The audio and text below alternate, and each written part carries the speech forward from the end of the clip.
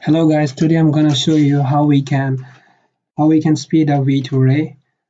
Here I'm using DigitalOcean server, and I have already configured my VPN and I have already installed Google BBR, but I can completely describe you how you can do it.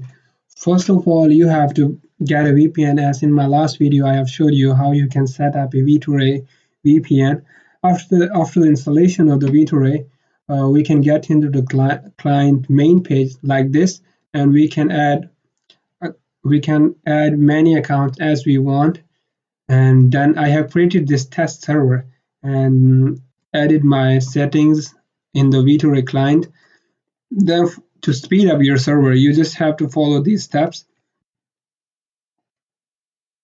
I will provide all the commands and everything in my video description. First of all, you have to install Google BBR. I have already installed it, so I don't need to install it again. Then simply you have to copy this command like nano, and I will do it for you. And let me delete and do this again. So I have deleted the files. Then after this file, we have to copy and paste these files, including this. First we have to paste this file, and then we have to copy and paste these lines also.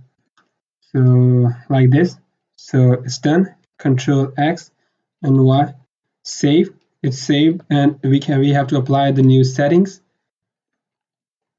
New settings are applied, and let's make some more optimizations. Copy this line, copy this command, and go at the end of the file, and you have to paste these two lines. Copy from here. So you have to paste these two files, and that's it. I have already done it. And enter the next command. After that, at the end of this file, you have to insert this line like session required palm limits.so. I already done it. So, and then copy it. After doing all of this, you just have to restart your V2ray. For restarting V2ray, we simply use a command systemcl. I think I have used this command, this one. We have to use this command to restart the V2ray. Like this, I'm gonna do it. So my V2ray is completely restarted. So everything is done. Now our VPN speed will be increased. Then just open YouTube and say 4K.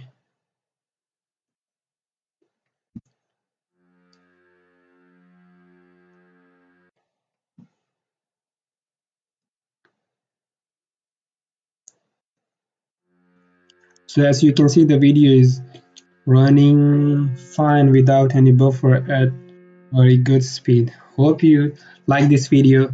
Subscribe, share, and like, and hope you do comment. And if you have any problem, you can ask me in the comment section.